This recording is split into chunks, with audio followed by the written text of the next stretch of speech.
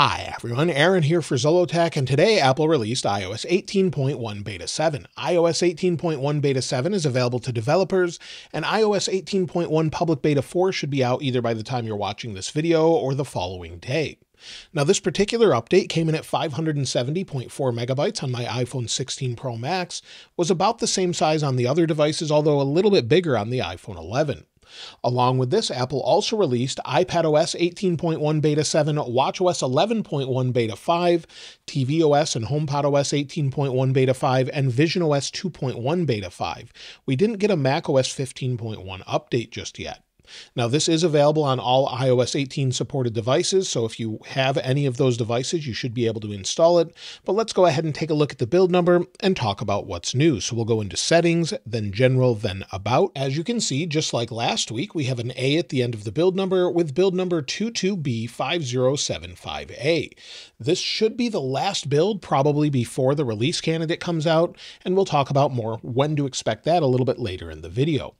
We don't have a modem update going from Beta 6 to Beta 7, so no change there. But as far as new features, well, one thing that I wanted to mention, if you didn't see the weekend follow-up video, Apple has actually added a significant feature in this version. If we go into Settings, then we tap our name at the top, then we go into Sign In and Security. At the top, under Email and Phone Numbers, we now have the option to go into one of our current addresses or add an email or phone number.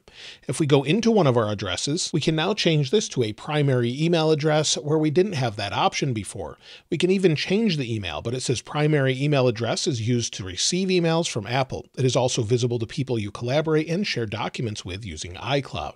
So I think that's a great addition, something that many people have wanted for a long time. Another thing is if we go to another page here, you'll see that we have the clock widgets and nothing looks different here. However, many people have noticed that if you go to Customize and go to Tinted, they're now translucent. So if you're in the tinted section, they're translucent, but if you're using light or dark mode, they haven't really changed at all. So that's something that's a little bit new. I don't think it's new with Beta 7. Some people said it was. It looks like it's part of Beta 6. As far as new features, this is more of a refinement update for iOS 18.1 before we get the release candidate or the final public version.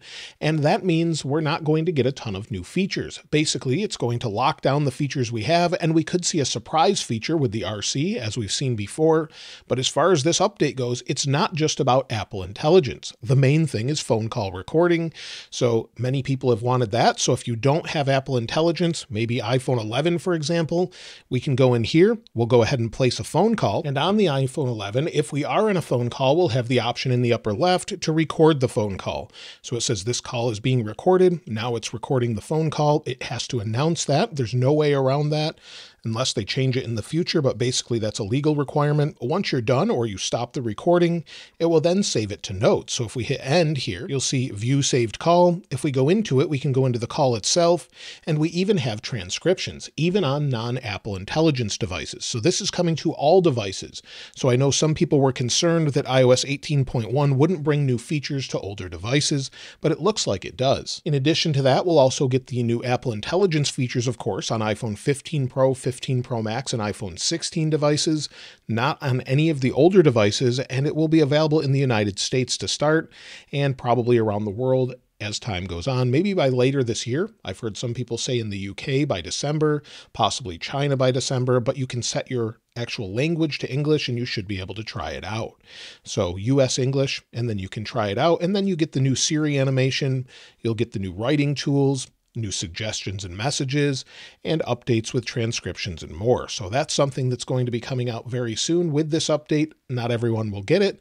And it also includes some updates for Control Center. If we go into the Control Center, many of our new options here for Bluetooth, Wi-Fi, AirDrop, cellular data now have their own option here, or an own widget. You don't have to actually have them in this stack. You can place them somewhere else, such as down here. So we can turn on Wi-Fi or turn it off, and you'll see it's in the Control Center itself if you want that and you don't want the old look. Also, if we go into messages, we have the new emoji keyboard setup like we saw earlier in iOS 18 betas, but they're bringing it finally to iOS 18.1, it seems. So definitely an update there, and much more. So lots to look forward to, even if you're not getting Apple Intelligence. Now this time around, we did get some splash screens. I took some screenshots of them, and the first one is in podcasts. So there's a new splash screen there talking about precise sharing, faster search, more playback control. We also had one in books, or at least I had one on my device. Also in Apple TV, talking about up next is now continue watching, and then you have the add to watch list option. We also have an update for voice memos, or at least a splash screen here that talks about stereo recording, transcripts, and save as. And also one in home where we have updates to Control Center, accessories on watch, and customized access for guests. So lots of different updates coming with iOS 18.1, lots of splash screens I'm sure we'll see the first time you install it as well. As far as issues that are going on currently with it, well, the first one you may have already seen. If we go into messages here, go into the emoji keyboard, we go into our emoji here, they're missing in certain places. So here, if we go to my recents, you'll actually see that some emoji are missing. If I tap on them, it does nothing. So I actually tried to turn off the emoji keyboard, go back in.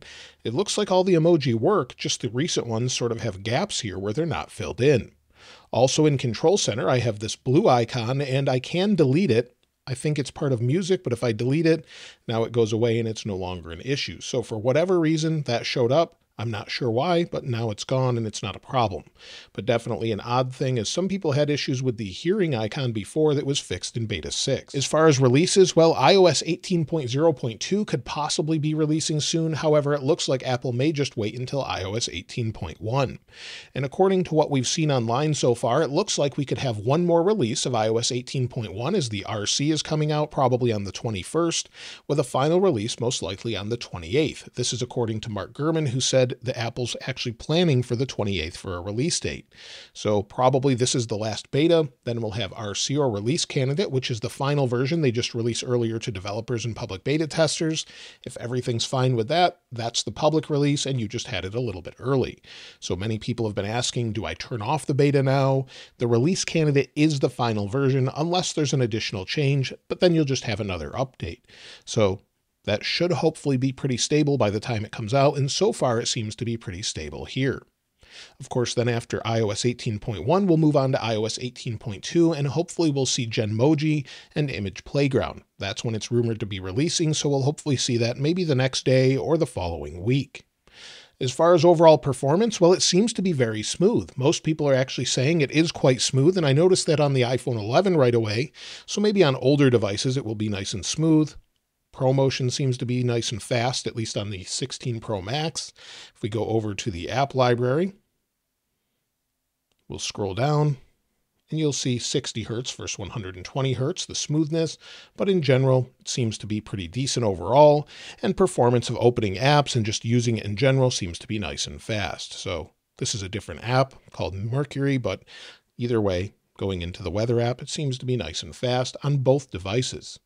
As far as the overall heat, well, the iPhone 16 Pro Max is a little bit warmer than it was before, letting me think that they're probably processing quite a few things in the background, but not hot to the touch, just a little bit warmer than basically ambient temperature. So no concerns there. So of course, we'll test that more extensively on the weekend after we've used it for a few days. And the same goes for battery. It takes a few days to know what battery is like, but let's take a look at it now. My current battery health is 100% with 21 cycles. This is my main phone. And if we go to the last 10 days, yesterday I had 3 hours and 32 minutes of screen active time, 2 hours and 8 minutes of screen idle time, and used about 70% of the battery or so. It's been getting me through the day no problem, and I haven't had any issues with it. Today I've had 3 hours and 3 minutes of screen active time, and I'm down to 47%. However, I had an issue last night where the phone didn't charge with MagSafe. I had to reboot the phone. It still didn't charge, but it would charge on a Qi charger. I rebooted the charger, then it worked. So it could have been the charger itself, but it definitely had an odd issue there. And I've heard of some other odd issues that seem to creep up today. So hopefully this resolves that and I don't run into it. So it wasn't charged to 100% last night. In fact, you'll see it was charged to 51% 34 minutes ago. So in general, it has been getting me through the day. It lasted through the night, no problem, and seems to be decent. But again, we'll have to check that on the weekend. Now, if you're wondering if you should install iOS 18.1 Beta 7 or Public Beta 4, well, if you have the previous one, Beta 6 or earlier, definitely install it, get updated to the latest version, see if it's fixed any of those issues, and if it hasn't, report those in feedback. However, if you're on iOS 18.0.1, well, at this point, I would probably hold off since it's only a couple weeks away. You could try it out, but there's still some things to know about it as far as overall stability and what it's like.